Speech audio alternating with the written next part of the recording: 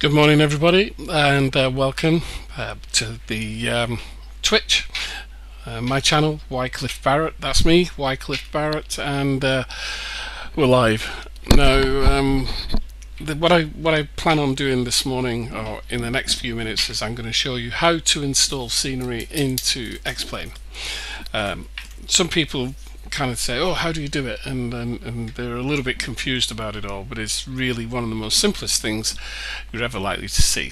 Very, very simple. So we can see my desktop here, and it's just it's a cockpit view of the 757. We're not going to mention that again. I know that some people think I'm obsessed with it. There's nothing wrong with that. I'm just going to show you how to install scenery into Xplane 10. First of all, there's a couple of things you need. Well, only really one thing, and that is a archiver, a WinZip file or something like that. An archiver. I use WinRAR, as you can see here. That's just my downloads folder there, and as you can see, quite a few downloads in there. In fact, a heck of a lot. So what I'm going to do is we're going to install scenery into Xplane. I'm not going to use anything here in this folder. I'm going to actually download some new scenery. I'm going to download some new scenery. So I'm going to show you where we download it from and what happens exactly. So we'll take it from there. Okay. Some sceneries that you can buy, so if you buy Aerosoft products, if you buy an Aerosoft product, such as this one up here, let me get this one down. So if you buy an Aerosoft product like this one, which is Amsterdam from Aerosoft, which is absolutely fantastic, it's one of the most detailed airports in Xplane. This comes with an installer, a little like the other simulator. It's got an installer. You press the button and it installs it automatically into Xplane. But if you're downloading freeware, which most of us will, then you have to install it yourself, and I'm going to show you how to do that, and also show you the best website to go to get free scenery. Okay, so go to your web browser and open up this. www.xpscenery.net. This is a repository of scenery all over the world, and it's done on a graphical basis, so it's not a list. So I suppose what you really do need to know is your geography. Okay, and as you can see at the top here, we've got Europe, Africa, Asia, North America, South America, and Australia, and other as well. Although I'm not quite sure where other would be, because we've got most of the continents of the earth there. I'm going to click on Europe, and immediately you see all of these kind of blue pinpoints, not pinpoints, what do they call them? Place markers, thumbtacks, indicators. Some of them are blue and some are pink. The pink ones are payware, so those are the payware ones, and the blue ones are the freeware, and as you can see there is a heck of a lot. So just going to zoom in here. I mean, there is so much scenery available for Xplane, it is quite staggering. France, you know, everywhere. Italy, Eastern Europe, Romania is a little bit devoid of scenery, although Bucharest and what's that?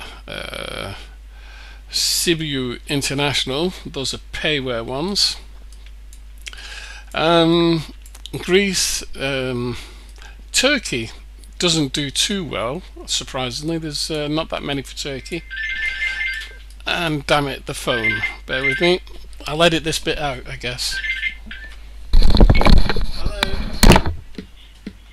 Yeah, I will. I was recording. I'll have to start again. That's alright, don't worry. I'm recording a piece of film. Bye. Bye.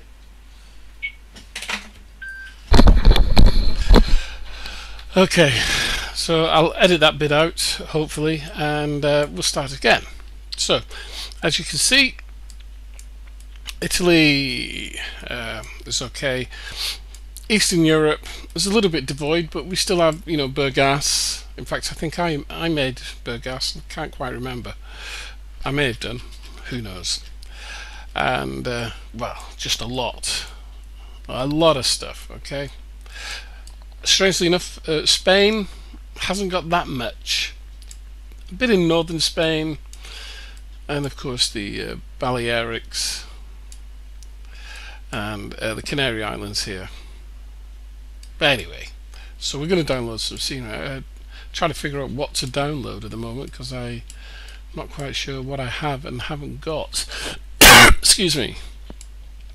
Aha. Okay, Plymouth Airport. So we'll click on Plymouth. I haven't got Plymouth, and just click on the tag there, and it highlights Plymouth Airport. See it there in red. This one's been given 5 stars. So, 2 things can happen when you click on it. It can start the download immediately, or it could take you. It could just be a link to another page, to xplane.org. So I'm not quite sure with Plymouth, but we'll see. So we'll click on that. This is live. And where are we going? Where are we going? Ah, here we go. We've gone to xplane.org, and here you can see we're on the Plymouth Airport page. This looks like a recent addition. I haven't seen this before, I don't think. There's some screenshots here, so we can click on these and have a look at what it looks like. That's quite nice. It's quite nice. I can't get that image any bigger, I'm afraid, but that's quite nice. So we close that and then click on. We can read about it if we want. Some people have made some comments. Somebody said, very nice, ever think of doing Cardiff? Obviously they don't know that my Cardiff exists. So this is Mercedes. He's created a few airports. So we download, click download, and immediately you see it downloading here. It's quite a large one, this one. Started off saying 18 minutes, but with my internet connection it's down to 3 minutes already, as I've got a very fast internet connection. We're down to 2 minutes, so we'll just hang on for that. In the meantime, we can go back to my already downloaded file here, downloaded stuff. Just make sure I haven't already got Plymouth in my UK stuff. Nope, I haven't got it there, that's for sure. Shall we have a look in my download section?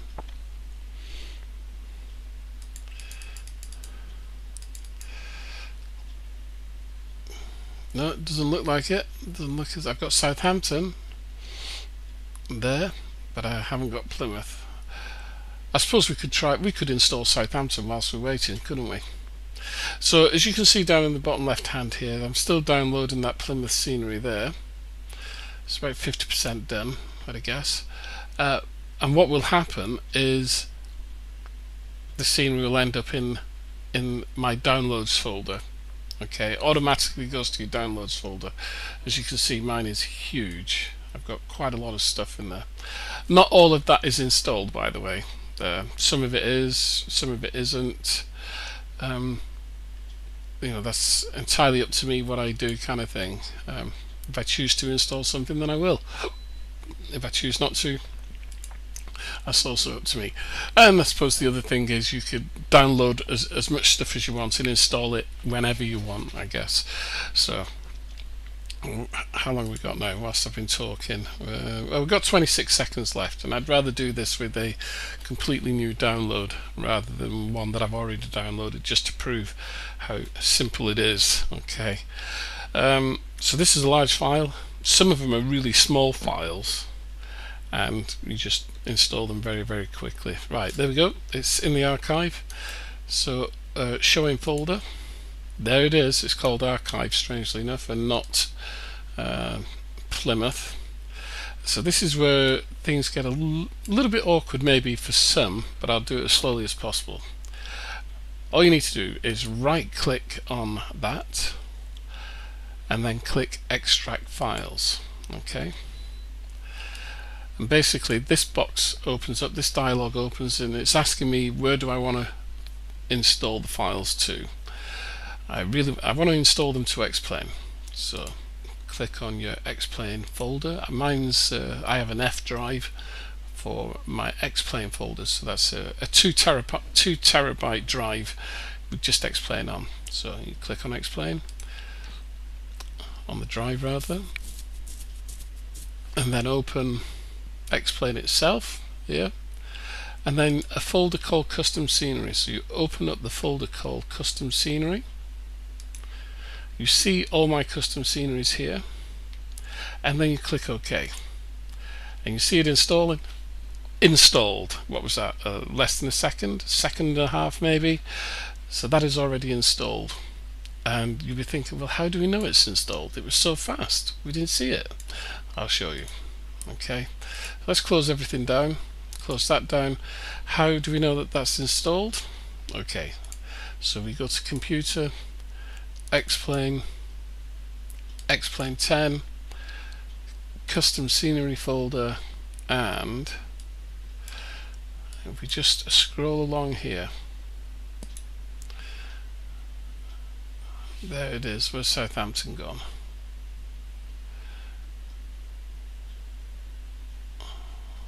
Oh no, it wasn't Southampton, it was Plymouth, wasn't it? And there it is, there's Plymouth. Hi Turbo Engine, welcome, good morning, how are you? So there's Plymouth, installed, brilliant. You do have to do one other thing, and that is with this folder here, this file here called Scenery Packs INI file. Open that up, and you'll see all of your sceneries here. Now you need to order these in the correct place, and you'll see, if I can scroll down, all of my UK ones I've got together here. Alright, you could leave it, and what happens when you start Xplane, you'll see the Plymouth scenery and it'll be up here at the top. So I'm going to do that very quickly and hope that it starts up quickly. You know what Xplane's like, it takes ages to run, doesn't it? So FMC check, okay, I'll talk about that another day, I think. XFMC. So everything's loading up, and what's happening here as we go through the load up process is that Xplane is ordering all its files as it loads up.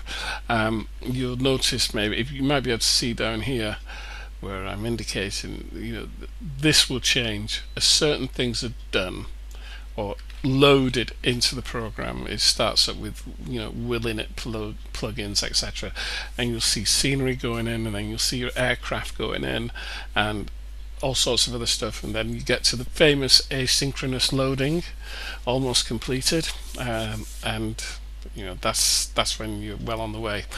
At the moment it looks as though it's doing nothing. It looks as though it's dead in the water. It isn't. That's the curious thing about Xplane, it just keeps going and going and going. And as you can see, airports are loading, and now some scenery is loading. Sky Max colours or sky colours are going in there now, and it just keeps going on.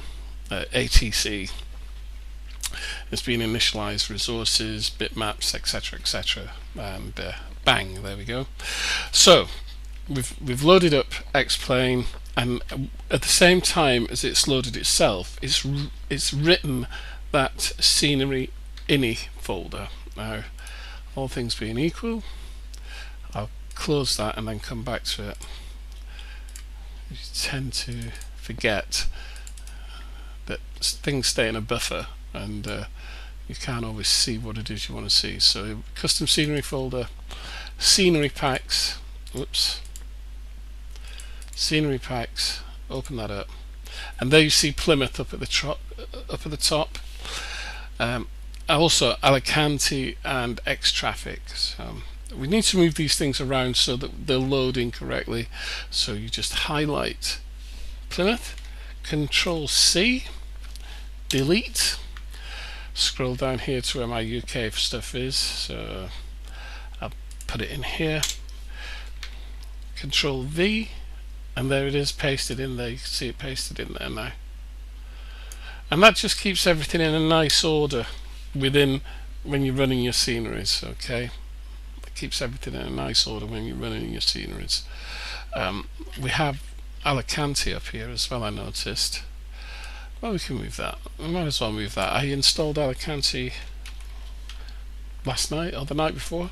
So Control C, delete. And we'll just move it down here into a more reasonable area. I'll put it down there. Okay. You'll notice that all the Aerosoft airports that are already built and are in Xplane, they're all up at the top here and not in any alphabetical order at all, and that's because they've got Aerosoft at the beginning. Now you can sort this out by either deleting Aerosoft or putting Aerosoft at the end. It'll still work. Or you could take out Aerosoft there, Control C, and put it here like that, and then the next time you run Xplane, all of your Aerosoft airports would be in the right location alphabetically within this file, because you've put the IKO code first. Some people say, oh, do that, others don't. I need to move this, tree lines and farms, Control C, delete, because it needs to go down the bottom here somewhere. It needs to go, in fact, above. It needs to go, oh, it's there. There it is. That's Europe, I forgot. So you've got tree lines, farms, North America, and tree lines, farms, Europe. So there we go. All sorted. Close that, save, save. We're done. Alright. And it's as simple as that. It takes no time at all. It's the same with aircraft. You can install aircraft in the same process, except Xplane 10, you put your aircraft into your aircraft folder, and within the aircraft folder you'll notice there are lots of different folders. So heavy metal, helicopters, seaplanes, general aviation. I've got one called commercial airliners, so you can even put in your own folder, because there isn't a commercial airliners folder by default. So I created the commercial airliners folder and then put all my commercial airliners in it. So you can see the 777, the A320, that's Peter Hager's Airbus, Jetstream 32, 757, 727, and so forth and so on. So you can create your own folders and put aircraft in them, and they will still work. That's a fighter aircraft. I've got the Globemaster in there, C-17 from Batavia.